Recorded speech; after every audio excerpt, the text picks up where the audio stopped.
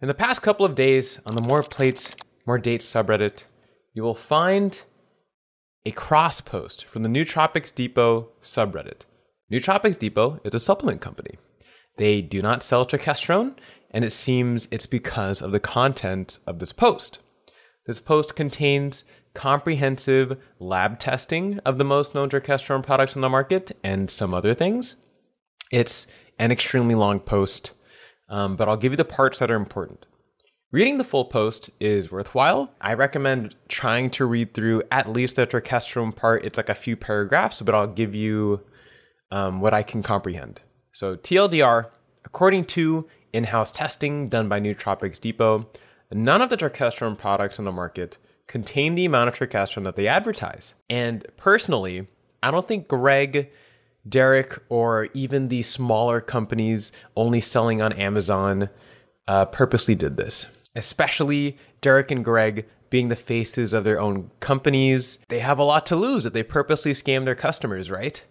At the very least, I'm sure they'd want to sell what is on their label and then just continue to promote turkesterone strictly through anecdotal evidence or just personal beliefs. This thread, Derek actually personally provided several responses, just like a ton of comments, and he's provided test results from a third-party testing company, which I think they do that before they sell any of their products or any of like batches of their products.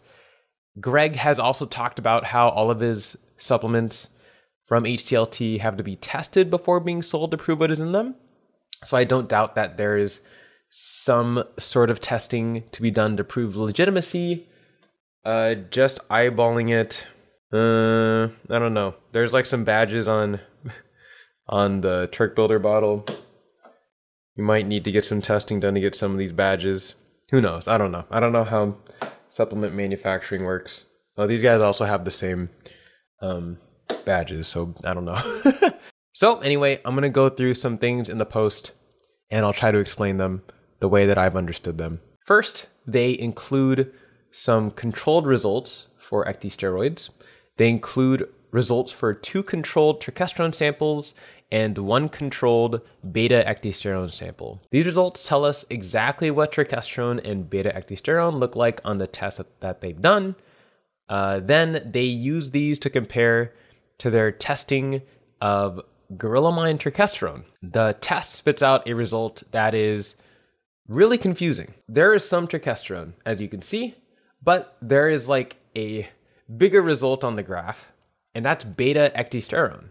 And this isn't like a turkesterone beta-ecdysterone product. It's just turkesterone with some cyclodextrin in it. So if anything, this test should only spit out turkesterone and maybe some like traces of ecdysterone, which I'll go over why in a second, and then maybe some cyclodextrin. I don't know if cyclodextrin would show up on this kind of testing. It is just so weird. There's more beta-ecdysterone in the turkesterone products than there is turkesterone.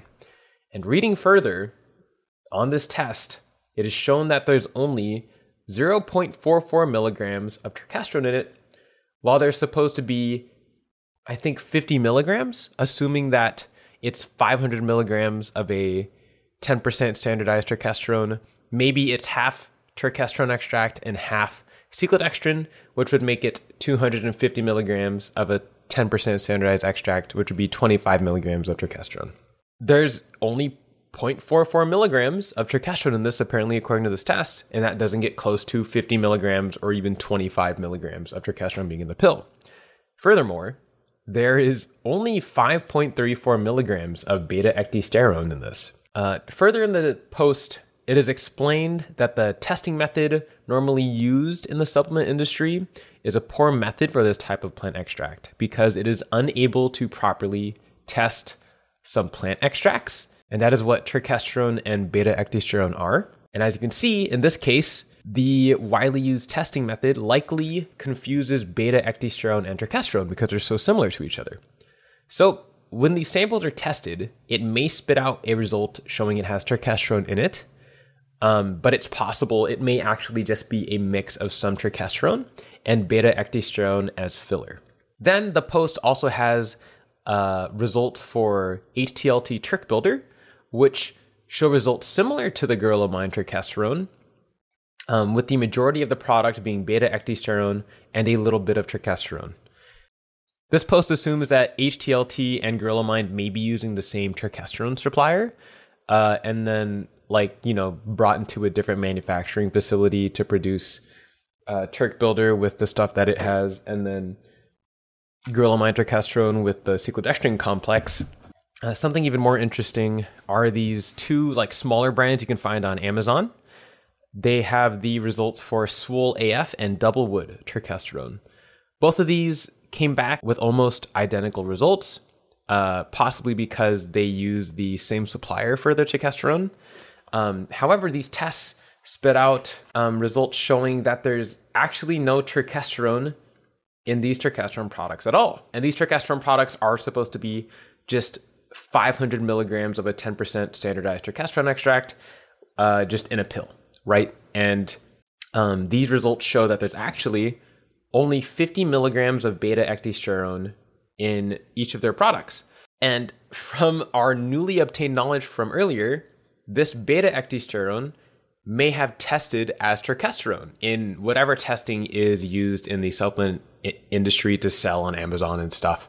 After the results and explanations, this post goes on further with the results of Gorilla-Mind Sigma and even more that I don't understand. I don't have the knowledge or jurisdiction to weigh in on these things, or pretty much the entire post. I just compiled what I could kind of understand. After all that information, it's important for me to say that, one, all of the content on my YouTube channel has been basically promotion for turkesterone. In reality, it's just my results on using turkesterone, and some people have told me that my videos alone are the reason why they've bought a turkesterone product. And I've also been told that it seems that turkesterone is making no difference in my use, so they're not going to buy it. And that's the whole point of my content. So me, myself, I'm a huge consumer of turkesterone. I've spent about $600 on Turk Builder. I think a little bit more. And I've spent about $550 on Gorilla-Mind Turkesterone. And I bought those because if it does make a change in my physique or my strength, and that's a big deal for me, I have the extra income or money to spend on these products. And then also I wanted to make a YouTube series about it because I thought it was extremely interesting. And then these guys, I actually did not spend the money on their turkesterone product. They were kind enough to reach out to me and offer some free product to try out with no strings attached, meaning I'm not going to be paid to use it. I'm not going to be paid to promote it. I can do whatever I want. I can even use it in the background and not talk about it. They were just like, hey, we'll send you some to try out. You do whatever you want with it, and that's it. And I was like, great. Thank you. And actually, I was not going to take Black Forest's offer to use their product unless they could provide their own testing, which they did.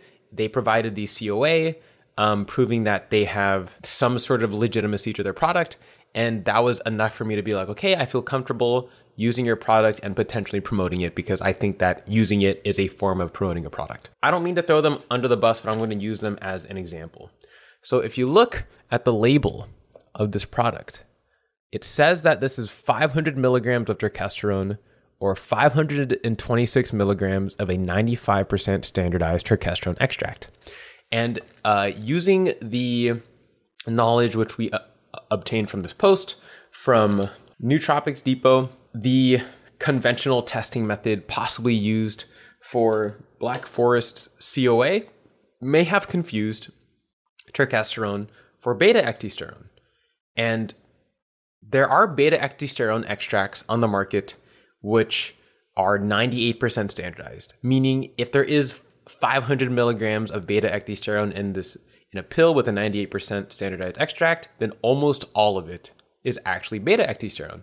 And this is because beta-ecdysterone has been on the market for so long, it's probably easier to get a hold of and cheaper to produce. So I'm sure that none of these companies are purposely not selling a legitimate product, or this Nootropics Depot post is potentially a bunch of baloney. I'm not trying to say it goes either way. I'm just trying to put this video out because, one, it's information that I should talk about when I'm like constantly testing these experimental products, and staying skeptical of any products is definitely a good thing, because at the end of the day, we're all just people who are consuming products and just like giving money for something that we believe in. So do what you want with this information. I'm just putting out there that I guess, according to this post, I'm not affiliated with Nootropics Depot. It's just a post that I thought was interesting and important. Apparently, some of the turkesterone products on the market that we know and love may not be legitimate according to their in-house testing. And apparently, a lot of the turkesterone products on the market that we know and love may actually be beta-ecdysterone. So maybe we're just buying beta-ecdysterone, but on the bright side, in my opinion, I really don't think that they're scamming us on purpose. This post does talk about it. Nootropics Depot says that there's a lot of like Chinese suppliers that approach them offering to sell them turkesterone. And apparently they are not able to verify it with testing. And then the suppliers eventually like fold and say that they don't think it's real either. And Nootropics Depot, being in the market for so long, claims that if Chinese suppliers are not able to provide you with something, then it's something that probably does not exist, because the Chinese suppliers can get their hands on anything as long as you have money. I can definitely see where if Nootropics Depot responded to these sellers saying, hey, we'll give you a $50,000 order, as in we'll buy $50,000 worth of product from you, as long as you can verify that it's legitimate just through one test. I'm sure that if any Chinese supplier could pass that test, they would, because they just want the money, and that's it. So for the future of my channel, I'm going to continue using these products, because honestly, they're products that I believe in and products that I think I've had results from. And then plus, while I have the product and I spent my money on this product, I'm going to keep using it. And then if these guys are sending me product for free and it actually does end up being beta-ecdysterone, I don't think that they did it on purpose. And beta-ecdysterone works in the first place. There is actually human trials on beta-ecdysterone. So take it how you will. Stay skeptical. And I'll see you another day. Tschüss.